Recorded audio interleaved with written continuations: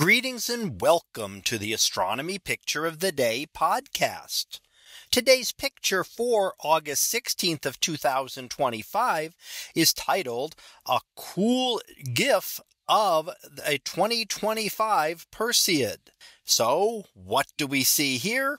Well, here we see an image, actually a brief animation showing one of the Perseid meteors. And this was taken just a few days ago on August the 12th, trying to look and capture some of the Perseid meteors, which are bits of material from Comet Swift-Tuttle, material that is left behind in its orbit and then happens to strike Earth's atmosphere during the time of the Perseid meteor shower, which is around the second week in August generally.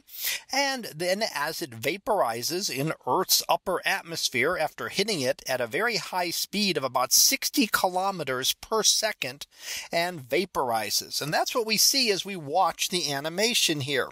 We can see the bright burst of light of the meteor itself, but then we can see the trail left behind. And this is what is known as a persistent train. And we can see it, watch it there as it dissipates in Earth's upper atmosphere. And that will happen because of the high winds. Now, we're not low down in the atmosphere when this occurs. Meteors never make it close to Earth. They actually vaporize many kilometers up, 60, 70, 80 kilometers up above Earth's surface. So they're not getting down close. They are vaporizing at a very high altitude, and the winds up there will disperse the trail left behind. And you can kind of watch it disperse through the animation here and watch as it's prominent and then it slowly dissipates over the course of the time that this runs. So this is an example of just one of the Perseids from just a few days ago, from the peak of that meteor shower.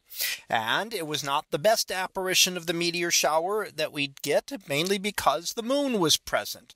And the moon was at a waning gibbous phase, which means that it's up over most of the night, and especially the early morning hours, which is when the Perseids are the most prominent. Those early morning hours before dawn are when you see most of the meteors. And of course, with the moon being up, that brightens the sky and makes it harder to see the fainter meteors. Now, you could still see brighter ones like this, and there's lots of images out there that have been captured of the various meteors, those small bits of debris from a comet that happened to strike Earth's atmosphere and vaporize just this past week. So that was our picture of the day for August 16th of 2025. It was titled "A Cool GIF of a 2025 Perseid."